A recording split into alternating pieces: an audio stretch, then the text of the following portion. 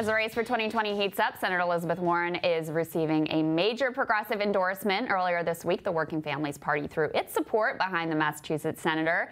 The endorsement, however, did create some outcry, prompting WFP to issue this explanation, saying in part, "Our endorsement of Senator Warren does not diminish our respect for Senator Sanders, and to be clear, we are going to be relentlessly positive about both of them in the months ahead."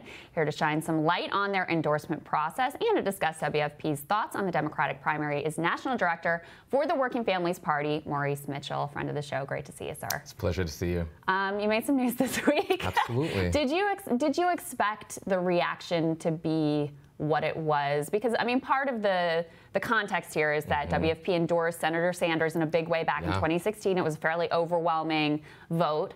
And so there was a lot of surprise and a lot of disappointment from Senator Sanders supporters to see it go to Elizabeth Warren. Were you surprised by that? So, number one, it was an endorsement. And so what we anticipated is that there would be people inside and outside the party that would be disappointed. That's the nature of an endorsement.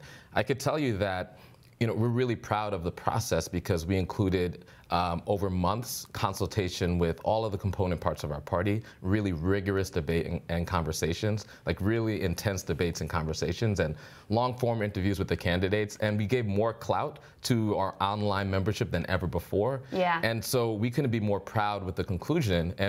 And we understand that there's good faith folks inside and outside the party that are disappointed. That's the nature of endorsement. Now we want to pivot to the organizing. Yeah, well, and I encourage people, you all posted a Medium post that went through the whole process, explained how you thought about it, explained how it all worked, which I really encourage people to go and look at. And I don't want to fixate just on the process in the minute. Sure. We want to move forward and talk about what WFP is going to do. The one thing that people fixated on, though, is the fact that the membership vote tally was made public in 2016, but not this time around. What was the thinking behind that decision? And did you even have that breakdown to know which way the membership voted versus which way the delegates voted? So you could read the Medium post. It goes into detail around our thinking, around our theory of change, which is basically about the fact that our members, which are both our grassroots leadership that make up the party in all of our states, as well as folks online, we consider them both members, and we never intended to from the very beginning, and we communicated with all of the campaigns, and we communicated with excruciating detail to our base that we would never break up the component parts of our vote or look at the component parts of our membership as being different or have any distinction. And we stand by that, and I encourage anybody to look at the post. And of course, I want to pivot to the big news, which is the fact that we endorsed Elizabeth Warren and why we did and why we're so excited about the organizing of reaching everyday people who are neither in Bernie's camp or Warren's camp, and that need to be organized into big, bold, progressive change. That's how we're going to defeat the corporate forces in the Democrat and Republican Party, and how we're going to defeat the ultra-right and the Trump movement. So last question on this piece about the process that I think is important. You've been the subject personally of some incredibly ugly and completely unacceptable attacks. I mean, first, are you okay? And second, where is that coming from? So I would say this: there's been good faith debate and conversations on the internet, and I'm here for all of it. You know, public leadership is about public accountability and engaging in those conversations. Also, there has been some of the most vile and disgusting racist and sexist attacks against myself, against Nalini Stamp, another leader in our party, and many, many of our staff people, everyday working people who are trying to make this world better, and that's unacceptable. And I'm not a snowflake liberal. If you come for my people, we're going to come for you.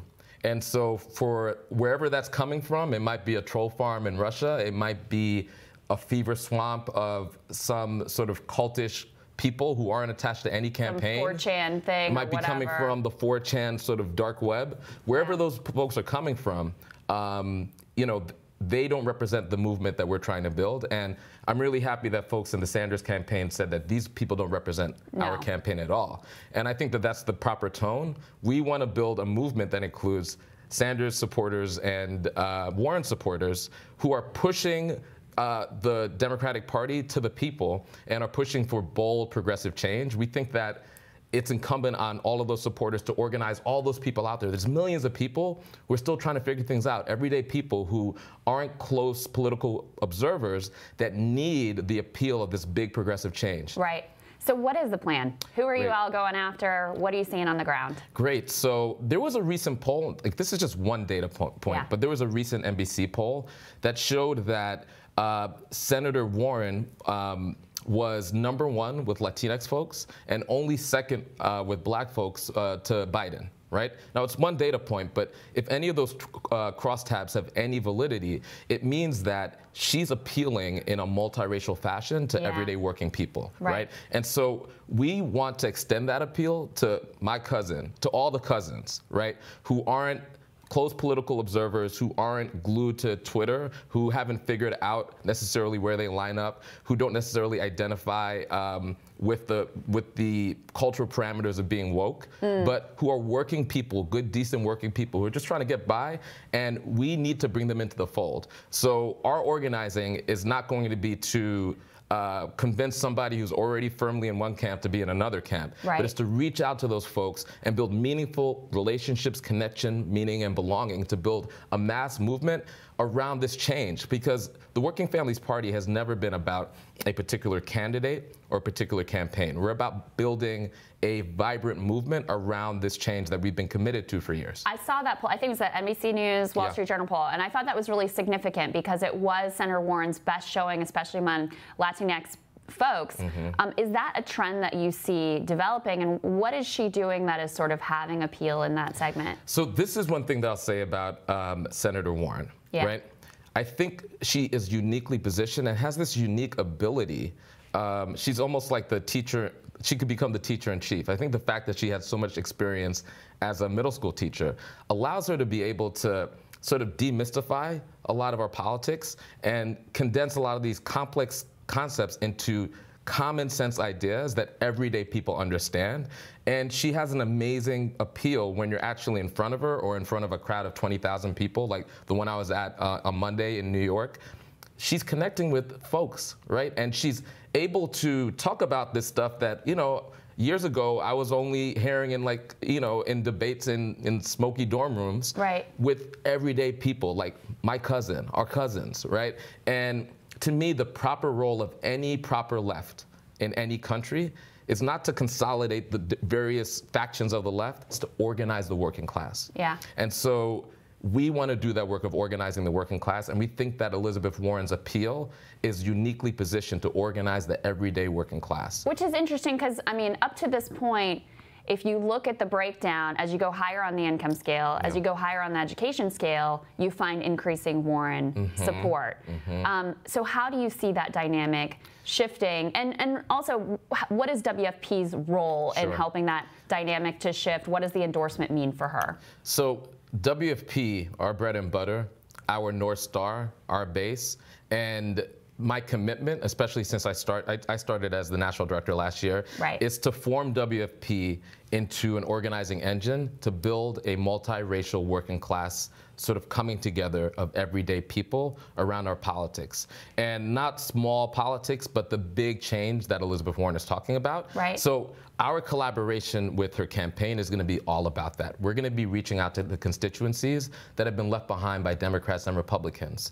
You know, there's an elitism in, you know, you were talking before about these green rooms, right? There's an elite conversation that happens in green rooms, that happens, you know, in elite circles in metropolitan areas with, you know, a lot of the folks in think tanks and other places. And they're the ones that are issuing a lot of the political strategy. Both Republicans and Democrats. And so millions of people are missing from that conversation. We think we have a unique role in the Warren campaign in order to engage those people and in a respectful conversation around their lives and how that connects to the politics and their need to defeat the far right in November 2020 and also defeat the corporate forces in the Republican and the Democratic. See, sometimes it's hard to know the distinction.